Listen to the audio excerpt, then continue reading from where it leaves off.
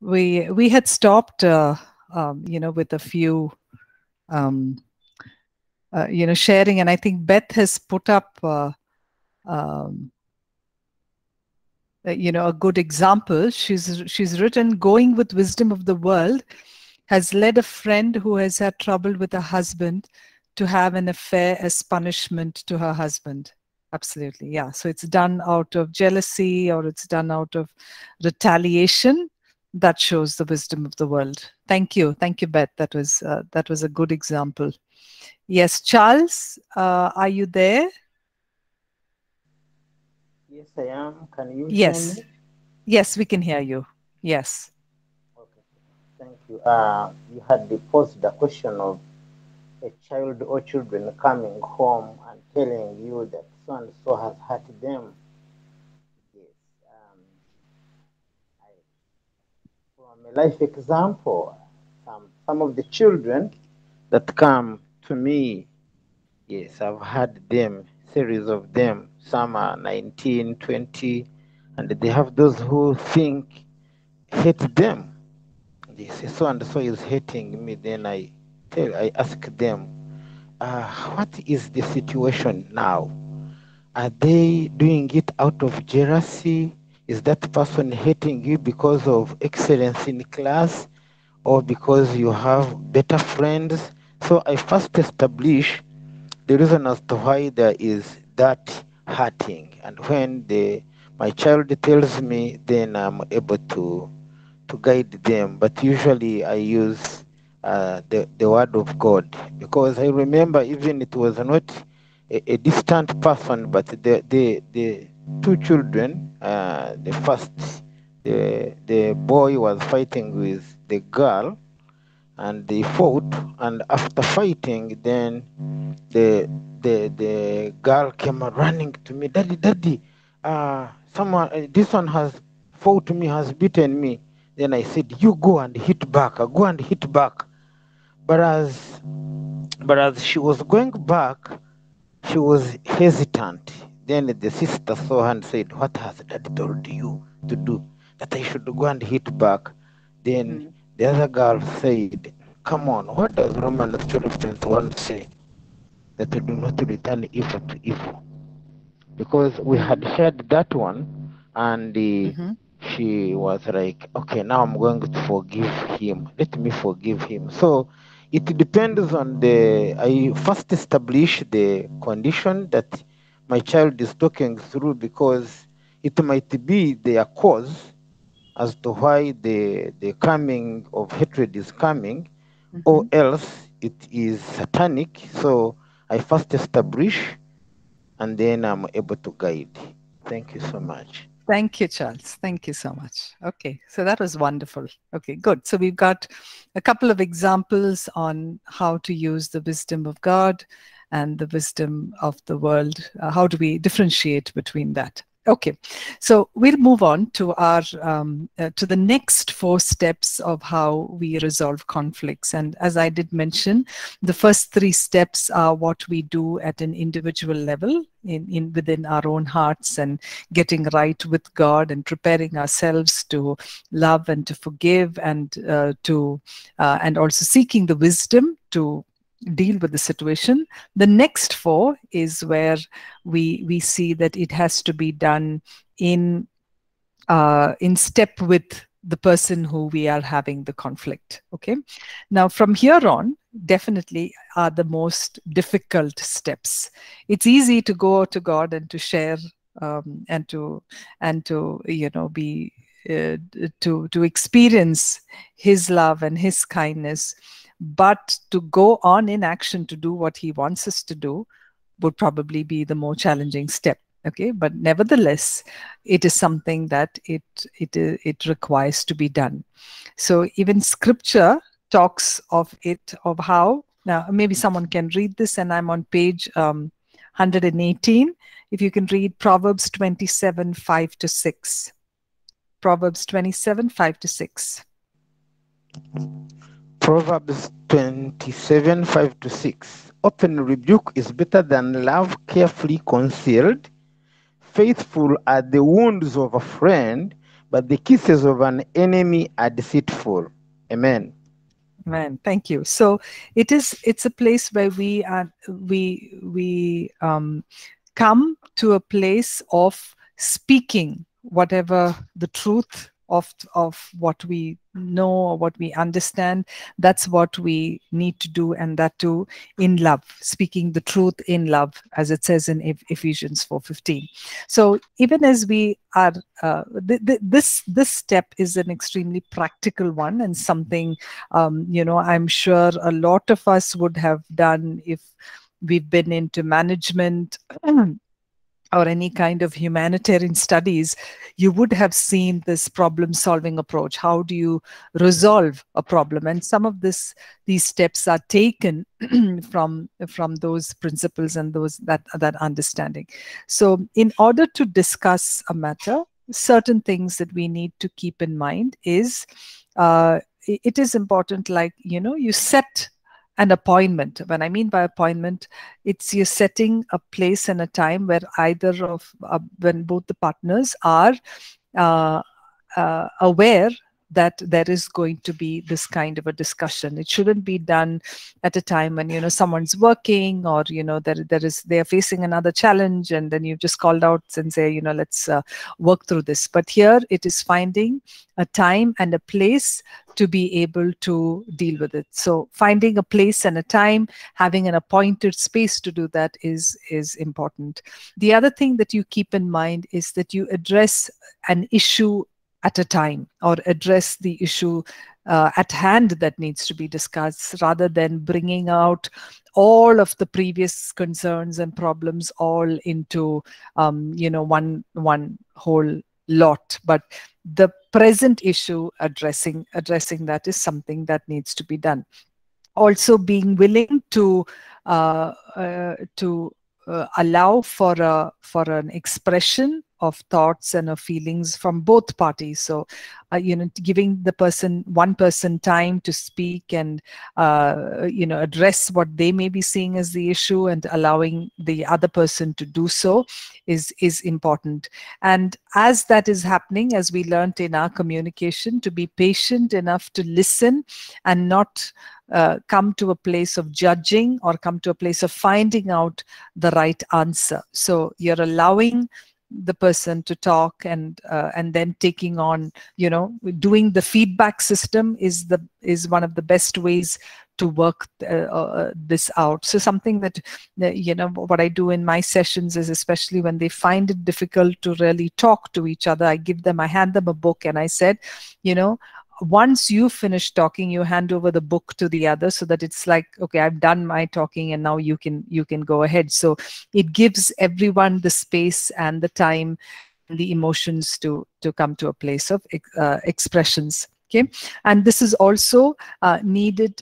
The intent of discussing this is not to prove one right or the other wrong, but it is with an intent of understanding the other and coming together to form a solution that is peaceful.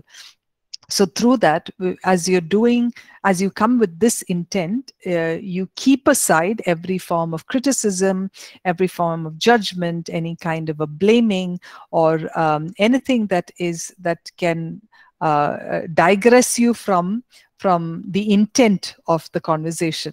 Okay, and also ensuring that you keep to the topic, keep to the conversation in all honesty and understanding. Okay, so there are certain practical steps that is there.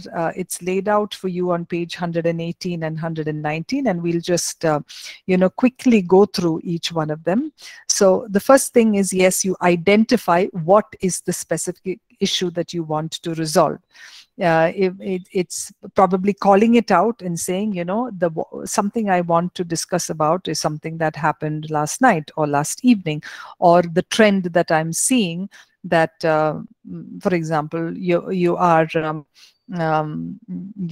maybe every time you make the decisions that you make, you may need to talk to your parents. So maybe I'll take an example. So let's say the problem here is an interference from the parents. Okay, so the first step is you identify the issue and you say, okay, the specific issue I want to resolve is the way that your parents seem to be yeah, overly involved in the decisions that we need to make. That's the issue that you're bringing out for discussion. Okay, the second point is to decide if this issue is worth discussing. So you're really going to look at how big is this issue, and what is the intention as you are doing it. So if it is not to understand and to come to a place of resolution, but it is a place to blame or to place any kind of a guilt, then we know that we are at the wrong we're at the wrong time to do it. It should be at a place of understanding and a place of bringing about a resolution rather than to blame. So figure that out. Is this issue worth discussing here with the intent that you've come for? Okay. The third thing you do is, finding out, picking up a good time to talk so that this can be discussed. Then the fourth point that's written here is getting focused before you talk. And here is where that you have taken the time to understand your own perceptions and feelings and thoughts about the situation before you can relate it to the other person. Okay, so this is something that should have done. You are focusing on what is it that really you're feeling and you want to express, and partitioning it or moving away that which could be ineffective for the conversation. The next is, yes, you start the conversation, start the discussion with finding out with highlighting what are some of the positives that you have found. So maybe something that you can say, something positive that I see with your parents is that they are, they are keen to help us, and they are, they're always ready to support us in any way. So looking at certain positives before you can actually deal with the concern that you may be going through. Okay, so starting the discussion with certain positives of it. Now, let's say if it is a behavior pattern of your spouse, saying something positive about the other behaviors. I do see that you do this well. I do appreciate that you do this. I really am. I feel cared and loved when you do this. And then you go on to discussing, there's just the sixth point is discussing the problem with the issue. And this is where you state how you feel and what you think about the issue. So I think a key point that I want to bring out here is very often when we are trying to express our feelings, we do something that often is in error. And that is very practically starting our statements with you, saying that you always listen to what your parents are saying. All right. Now, hearing that kind of a statement in itself sounds critical, sounds finger pointing. Okay. Instead, if you can change it into stating your feelings about it, like it says in the book here, I feel angry, or I feel sad, or I feel sidelined when I see you taking our decisions to your parents, right?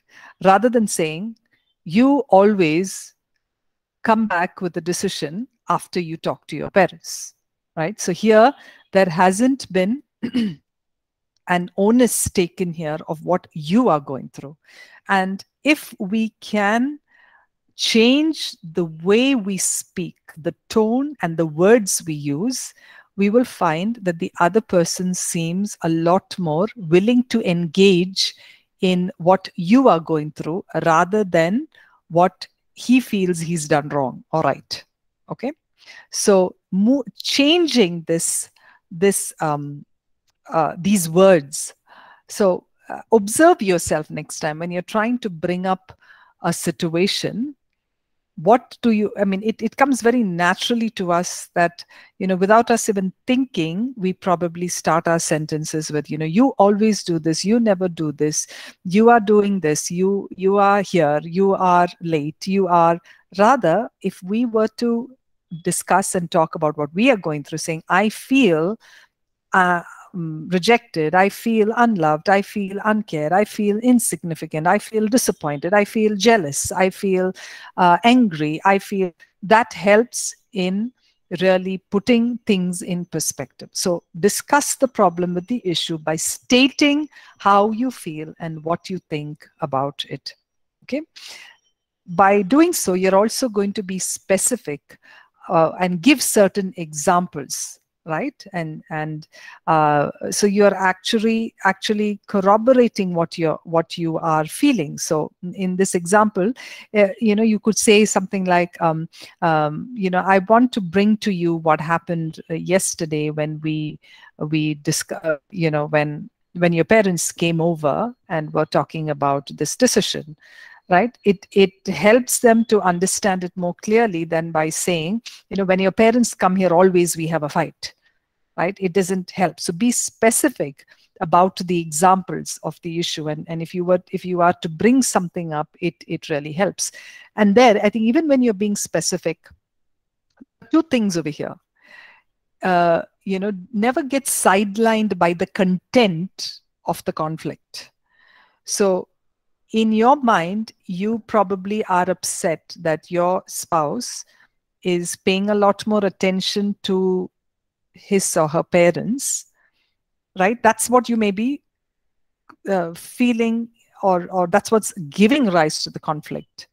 But when you make it as the content, saying that, when we bring it up like this and say, you made the decision to buy a new whatever equipment by asking your parents, and it becomes the content, and then the partner says no, but they've had this equipment, or they've had this TV for the last 10 years, so I'm sure they know better, and so then then comes the retort of saying, but even I've had the TV, why couldn't you ask me? So then you see that how the conflict becomes more about the content rather than more about what a person may be feeling, the hurt that is going. Whereas the spouse is attempting to say, hey, I feel rejected when I'm not asked about a decision. So I would like, it doesn't matter what TV you buy or what you're doing. What I want to bring forth to you is that it hurts me when this situation happens, when decisions are taken outside of me. It's not about the TV, it's not about the equipment, it's about this. So being careful that the content, and usually that happens when you start with you statements, it becomes the content. The conflict becomes the content, and it is lost because one person doesn't feel that they've been understood. The other person can't understand why this has become such a big issue, why a TV has become such a big issue. And you will often hear that, we fight over small things. We fight about the TV, or we fight about the food. But in actuality, the problem is a lot more deeper about, maybe it's a sense of rejection, or it's a sense of invalidation, and that's what needs to be expressed. So when you discuss the issue, it's needed to give examples and state what you feel or what you think. Okay. Then the next thing to be doing is to bring about some expectation. What is it that you want? As I'm discussing this and I'm saying, hey, I feel rejected when you take your decisions to your parents, I'm also going to be saying what I expect, and say that, it would make me feel loved or cared for if you would also involve me. Or it would make me feel loved and cared for if we could have a discussion first and then maybe take a viewpoint from your parents. It will help me feel much better. So it's not just that you're pointing out the struggle, but you're also sharing what your expectations are, what you would like to see different, right? And here again, you've brought about a feeling. You're not saying, what I expect is you should be asking me too. So, that's going to come quite starkly, and you're going to get a defense saying, but, you don't know about all of this, so why should I ask you? Right? So that's not the question, or that's not the issue. The issue was that she feels rejected or she feels invalidated. So if you could express it that, even your expectation, if you can express it by saying, I feel cared for when you take my views, or you come in and check with me also before you could do that, or I would like that you involve me in the decision as you're speaking to your parents, so that I could also bring about my viewpoint, because it makes me feel I'm important to you. Okay, so sharing this is very important. So not just sharing what you're feeling and you're thinking, giving an example, but also to be able to raise your expectations. And once this is done, both ways, this side, that side, okay, on both sides of the parties, then you try to arrive at the solution where the two of you agree on certain things. Okay, where so you may, we say, okay, we've understood that this is a problem, that you feel that my parents are involved, and that I may be I may be coming off as someone who doesn't care. So then you answer that question: what do each of us really want or need? So the one person may be saying, hey, I want to be validated, I want to feel that you care. And the other person, understands that, okay, this is what you want from me and this is what you're expecting. And then you brainstorm some alternatives on how you could work through this, and see if these alternatives, what could be the positives of it, what could be the negatives of it, and decide on what y'all both think as the best alternative. So in this situation, you've identified the problem, you may brainstorm and say, okay, next time I want to make a decision. One of the things I can do is, yes, I will come and talk to you about it first before I talk to my parents. Or if that doesn't happen, the second is, maybe I will talk to my parents, and whatever they say, I won't make a decision on my own, but then I will come back to you and discuss it with you. Or third is, I'm going to keep them away from discussing any of this. So it may be very many different alternatives that you come up with, and to see what would be the best alternative that works for either of you. And then, of course, you implement it, and then to see that you can review it. Now, once having this discussion, it flows like from point 1 to point 11 quite easily as I'm talking about it, but it's not necessary that it can be that easy. And depending on the situation, it may not be that easy either. And it may be required that you take help if you need, the help of a mediator, or the help of a pastor or a counselor that can help to bring about some of these decisions. And it's perfectly fine to take assistance or help, and it's something for the betterment of the family and the marriage. So that's the first. How do you lovingly discuss and address the matter? Now, this is completely practical in itself. Quickly, 2 minutes. Is there any question before I move to the next point?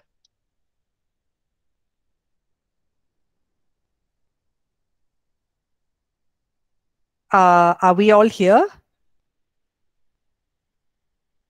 This pin drop silence. Is everyone here following Yes, me? we are. We are here. Okay, great. Thank you. All right. Yes, thank you. Lovely. All right. So we move to the fifth one. The fifth point is resolving the matter in peace. Okay. So even as we come to, discussing the matter, one of the things that we should have in our minds is that any of our relationship with people, be it our spouse, be it our colleagues, our friends, our church members, our children, will affect the way that we relate to God. Okay? Because our relationship with people, the way that we relate to people, if we are not walking in love, if we are not walking in the right spirit, this is going to impact our walk with God. Okay? So walking in love and forgiveness and peace is important for us because it affects our relationship with God. Okay? And one of the beatitudes in itself, this is what you see even as Jesus spoke about this on the Sermon of the Mount. You see that this is one of Jesus's these beatitudes, one of which is blessed are the peacemakers. It is a value that God holds very dearly. It gives us a lifestyle. How are you and I called to live? What is our relationship, not just with Him, but also with our brethren? So being a peacemaker is equivalent to being called a son of God. So in our relationships, we work towards becoming a peacemaker and also becoming a peacekeeper. Because when we do work towards peace, we do find that it strengthens the marriage. And what would this sometimes mean? It would mean to humble yourself, to accept your own faults, and even make certain changes to the way that you may be doing right. So even if you are not at fault, there are many times that that we may be in situations that we've not really done anything that has affected the problem or the issue. But even if it isn't your fault, to go and make peace. And you will see that, as in the Sermon of the Mount, that it talks right after the Beatitudes. Jesus brings about what anger is, what adultery is, what lust is, and it also says about divorce, and he brings about retaliation. He says, if anyone wants to if anyone wants to sue you, ensure that you make that peace. Or later on it talks about how you love your enemies. You shall love your neighbor, and it was said you shall love your neighbor and hate your enemy. But he says love your enemies, bless those who curse you, do good to those who hate you, pray for those who spitefully use you and persecute you.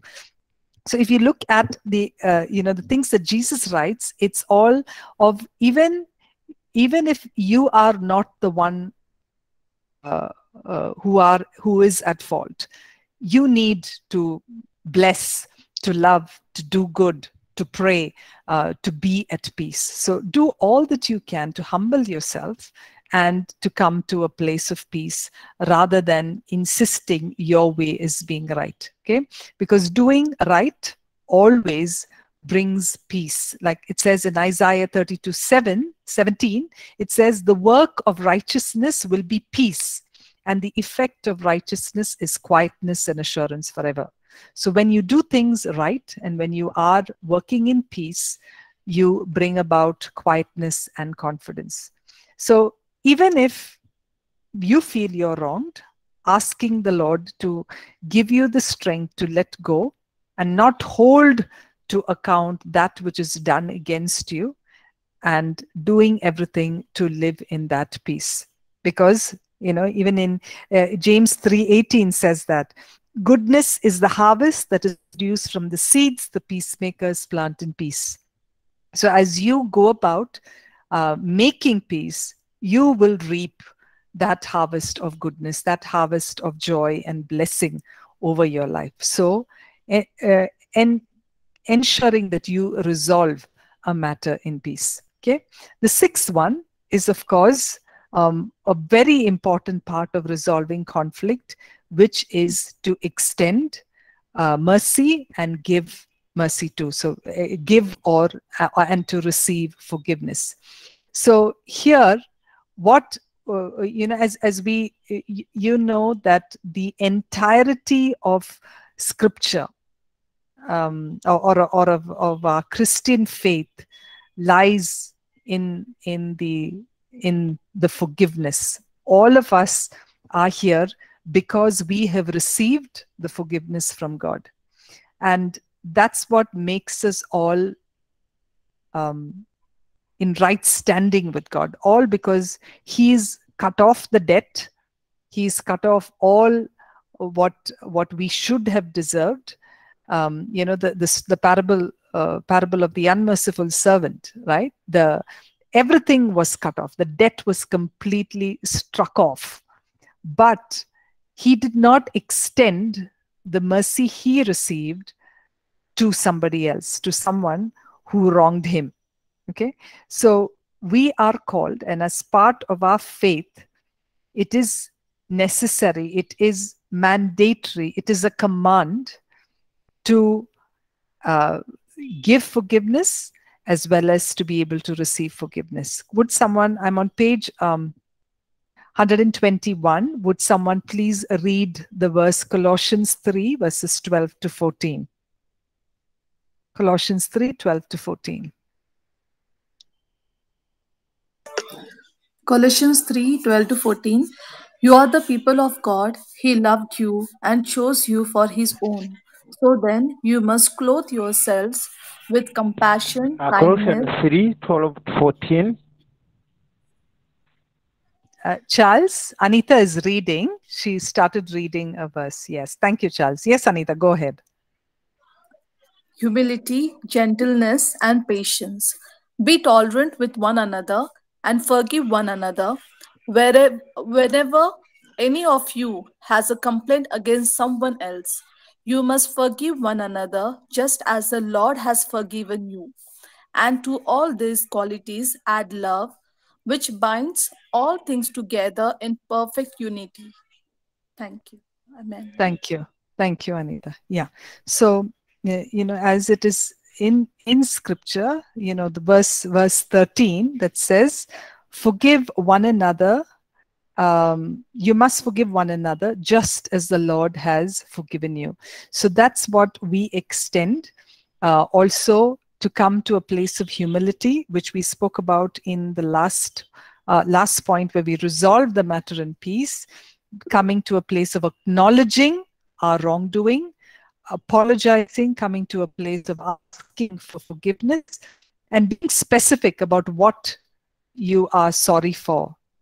Just not saying a sorry, but being able to express what you did and what you're sorry for and seeking that forgiveness. And as someone has sought forgiveness, to be able to extend it also is also in a place of humility. That is, you're willing to let go of something that you felt you needed to hold on to. And asking for forgiveness should come from a place of sincerity and should not come from a place of a pretense. Okay. And once you forgive, you're also, as you forgive, you're choosing not to hold any form of a bitterness or an anger or a resentment or any kind of an ill feeling. That's what you do when you have forgiven. You're choosing to even let go of the emotions that may accompany it. So to forgive is to be able to release those emotions that you're holding towards the other person. Okay. And as you have sought for forgiveness, as you've extended forgiveness, you also make the choice of not repeating the wrong. That shows repentance, as it says in Proverbs 17:9. It says, he who repeats a matter separates friends. So being mindful that a repetition of certain wrongs can make it difficult, can make a situation or a restitution very difficult. So to not just as part of extending forgiveness, you make a choice also not to repeat that which was done. Also, not bringing up certain repetitions of what was done in the past, to be able to let go of that which was in the past. Okay. All right. I think there's a question. Yes, Charles, go ahead.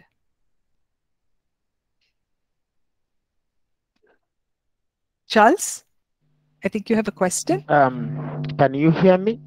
Yes, we can. About that point number 6 of giving and receiving forgiveness, there was an illustration of a man who decided to step on the slipper, a slipper of another person, and stepped as the person was moving. Then the man stepped on the slipper, and the man could not go, and even the one who was stepping was not going. And he used it on the point of forgiveness, that if you do not forgive someone, you can't move. You are in the same position. Even the one person you are still holding a grudge with, he will not move, you will also not move. So when you give forgiveness, you will be able to receive, and motion will be in progress. You will be able to move a step forward. So that's what I wanted to talk about about that illustration. Thank you, Pastor. Thank you. Thank you. That's a lovely analogy. That's a nice one. Yeah. Thank you, Charles. Yeah. So as we do also extend and give forgiveness, we come to the last point of being able to release a blessing. Okay. If when you look into scripture, it's not just about releasing or forgiving, but also extending a blessing.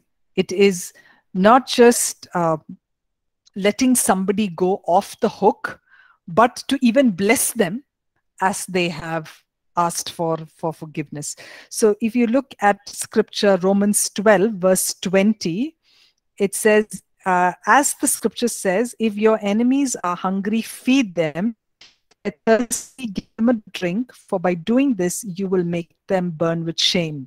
Do not let evil defeat you. Instead, conquer evil with good. So it's not just that you're forgiving your enemies, but you are releasing a blessing into them, giving them something to eat, or, being kind to them, or saying a good word in turn, right, is a way that you do release a blessing. Or in First Peter verse 9, it says, do not, First Peter 3 verse 9, do not pay back evil with evil or cursing with cursing. Instead, pay back with a blessing, because a blessing is what God promised to give you when he called you.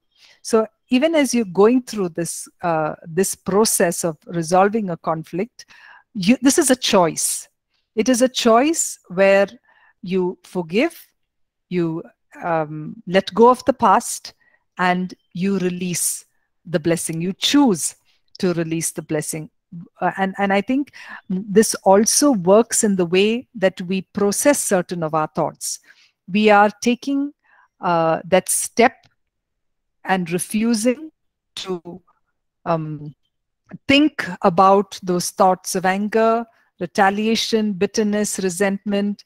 You focus and you give it up, and instead release a blessing, because of knowing that God, in our state, in our sinful state, he not only forgive us, but gave us every spiritual blessing that he had. So we've become partakers of him, not just forgiveness, where he's given us eternity, but we are partakers of Christ in every spiritual blessing.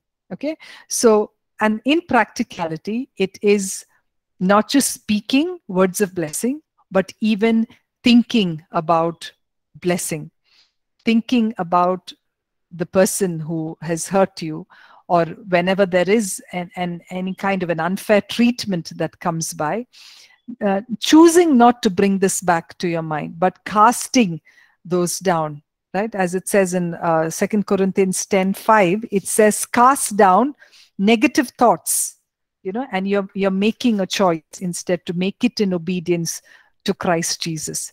To reminding yourself that as you have released forgiveness, you will not entertain those negative, bitter thoughts or negative feelings, but as God has instructed, you will speak a blessing. You will use your words to bless. You will use your words to build and to encourage. So do what you can to build and encourage and support your spouse through that. So we've come to those 7 steps. The first 3 steps being that we do individually.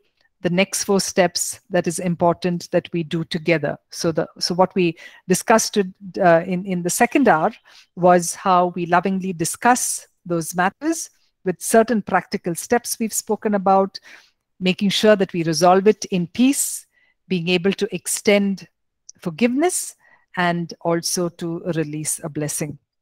Okay, a principle I think that we should take even as we relate to very many people is to be a person who does his best to be a peacemaker and keeping strife or contention or anger outside of our lives. Okay, so whenever, if sometimes we do know that, I can practically give you an example. There may be certain things that that can create a strife. It could be very simple things. Maybe it's certain, certain, what's that word? Sorry, I'm not getting the word, but certain things that you may like for example, if you are a person who's a neat freak or who likes things organized, one thing outside of the shelf, onto the next one could just could bother you, right? And just a harsh word or something that you may say opens the door to strife. Okay, so see how best is it that you can keep strife out of your life. What are certain things that you can not really pay attention to? What are important things that you may need to pay attention to, and keep those things that aren't important out of your life of strife. Okay, so follow God's word and try as best as possible to keep strife out of your life, because in Proverbs there are so many verses that says it is better to dwell with someone who is peaceful rather than have a house shared with a difficult woman, or have an angry person, or so keeping strife out of our lives should be something that we hope to achieve at every time. Okay, all right, I think there's a question. Beth has written, forgiveness does not equate with trust. It is hard to continue in forgiveness when trust is broken time and again. How does one truly forgive if you cannot fully trust? Okay, that's a good question. We will be talking about this in our next, in the chapters that are to come, where we talk about releasing the past. Now, trust is not just something that is given, it also has to be earned. So in a relationship, that is a principle. You can give trust, but you also need to earn trust. So when trust is not there, it becomes hard to forgive. It becomes hard to be in a place of forgiveness, or when there are repeated errors that come without any hope of change, it can be hard to forgive. Okay, yet we are called, there is a command that we are called to forgive, even if we may not be able to trust. So I think an example that I can give you is, let's say a spouse having an unfaithful partner, unfaithful husband or an unfaithful wife, is called to forgive, but to be able to trust back in that relationship will require a reconciliation, will require the presence and the active participation and will of the other individual. Okay, so forgiveness is something that may not have any parameters. We are called to forgive no matter what, but to trust is something that is a two-way concept, is something that you need to have from the other as well. All right, so yes, you're right that forgiveness does not equate with trust. Forgiveness is one, trust is the other. We are called to forgive, even though we may not be in a place we can trust the person back, to allow them back into our situations, or whatever the case may be. I hope I answered that, Beth. Okay, is there anyone else with any question, any feedback? If not, we can, I'd like one of us to pray. Also, I think when we're praying, we will just remember, all of us are in some relationship or the other, right? It can be with our spouse, with our children, with our parents, with a sibling. And I trust and hope and pray that the Holy Spirit has spoken to us Even as this chapter is one that comes back to me every time. When you are called by God to do something, I always go back and say, Lord, is there anyone that I have to extend forgiveness to? Am I harboring anything inside? Because unforgiveness is a place where our prayers will not be answered. There's a scripture on that. I'm sorry, I'm not able to remember what the scripture is, but unforgiveness, if we do not forgive, it hinders our prayers, right? So even as we pray, let's open and pray for our relationships, all of us here, that we will be obedient to God's word and come to a place of living in peace, resolving our conflicts, and coming right with God. Would one or two of you please close with a word of prayer?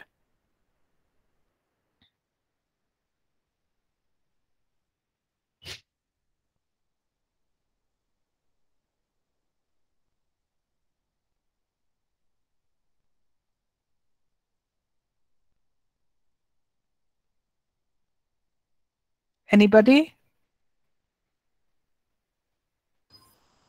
Shall I pray? Yes, Dinesh, please go ahead.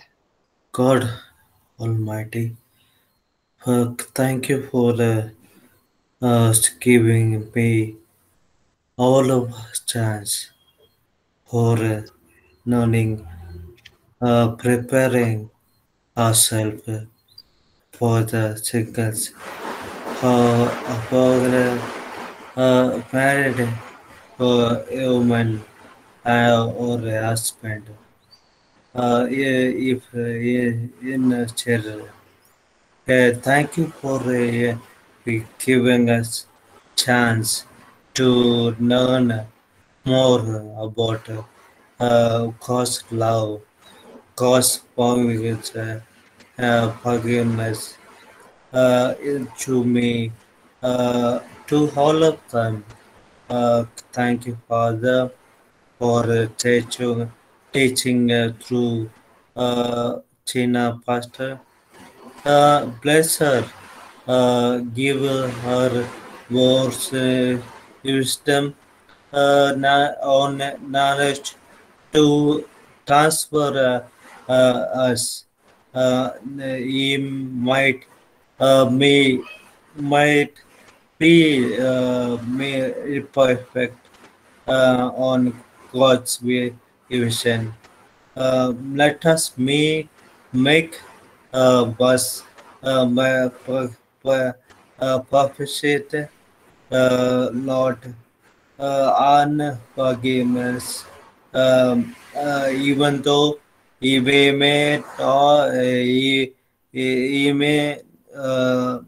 truly mindless bless for you, truly forgive or or sins, all of your sins, unknowingly, knowingly, you will student may have done. The thanks for demanding us for repentance or and uh, forgiveness. And thank you for reminding us. Thank you for this opportunity to learn the God's love, God's wisdom, more get to know. I pray today attendant student may or wisdom and knowledge bring forth open our eyes, spiritual eye, physical eye, bless us, bless us, bless us. In Jesus' mighty name, I ask. Amen. Amen. Amen. Amen. Thank you. Thank you. Father God, I just come to you, Lord, with every relationship that we represent, Lord. Each one of us are in many relationships, Father. Lord, we bring all of this to your throne of grace. Father, we pray that you will help us apply what we have learned today. Lord, that we will become right with you.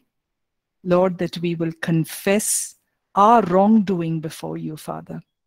That we will be empowered by your love and by your forgiveness, that you will give us the wisdom to resolve situations that may be in long conflicts.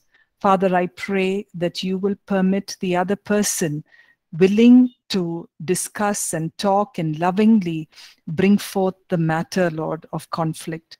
And I pray, Father, that you will release your blessing over these relationships, that it will be fruitful, that it will be more loving and peaceful, Father, that each relationship that we represent, Lord, will show forth your glory, because we desire and we are designed, Lord, by you as believers to live a life of peace, to live a life without strife, Father. Lord, I come against any attack of the enemy over our relationships. If there is significant strife and discord in any of our homes, I rebuke it in Jesus' name. And I pray, God, that your merciful love and the power of the Holy Spirit will empower us to bring these situations to your feet and seek, God, your kindness and your forgiveness as we resolve these conflicts. Be with each student here, Father. Meet with them at their points of need. Thank you for hearing our prayer. In Jesus' name we pray. Amen. Amen. Amen. Amen. Thank you. A quick announcement. The marks up, the exam, the assessment is put up. The graded assessment 1 is put up. Please ensure that you do your assessment before the 29th of September. The students who are online students, before the 29th of September, please attempt it. They're very simple. Your classmates who've done it have scored very well and beautifully well, and excellent work for all those who've done it. So please ensure that you do it. This counts for your final exams, final marks. All right. Thank you very much. Have a blessed week, and I look forward to meeting with you all again next week. God bless. Thank you. Thank you, ma'am. Thank you, ma'am. Thank you, ma'am. Thank you, ma'am. Thank you.